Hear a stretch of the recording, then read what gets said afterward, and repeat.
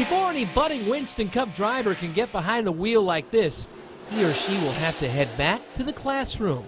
Here at Michigan Speedway, the Track Time Driving School offers single-day classes that will prepare you for the thrill of a lifetime. Driving a real Winston Cup race run car around the high bank track at mind-boggling speed. Okay, roll up out of the throttle. The cars are pretty evenly matched, so you're racing evenly matched cars here. Excuse me, did I say racing? I'm glad the boss is in here. Yeah, Coach, we're here to race, but since the boss is around, let's stick with fundamentals. A ride around the big track in our street car with the top dog himself.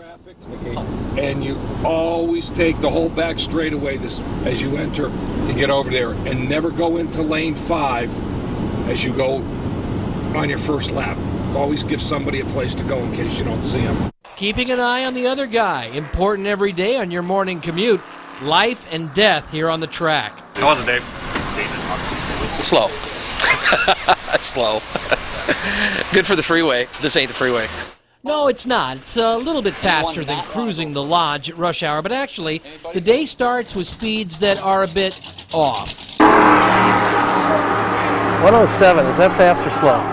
You know the old saying, if you have to ask. My ass all the way back. Good. Oh, can't use that on TV, can we? I said I've got my ass all the way back. Yes, buckling the backside is critical, and that's not all. Have one anymore. We just took care of that with that. You're dosing it very well. Finally, it is time to roll.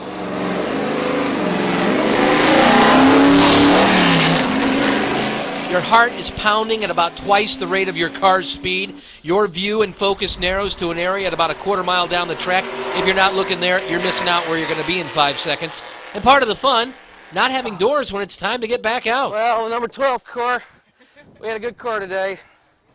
I tell you what, there's something wrong with the driver. Nothing wrong with the team, nothing wrong with the car, something wrong with the driver. But we're going to get back out in the garage, we're going to get it taken care of. The racing heart was there. I wanted to go faster, I was just chicken. But each time I got back in the seat, things seemed to become second nature. And I started to trust the machine and the crew that put it together. Once that barrier is overcome, it's time to put the hammer down. Right through the corners, screaming at over 150 miles an hour. Face it, you dress like a Winston Cup racer, you talk like a racer, and after a day of great instruction and encouragement, you are a racer. Well, almost. Actually, you did pretty good. I was pretty impressed. You did pretty good. I wouldn't put you right into a Winston Cup car yet for a race. Maybe next stop, the second time around Texas or something? Yeah, hey, you know, you never know. June here, June 13? In the year 2008.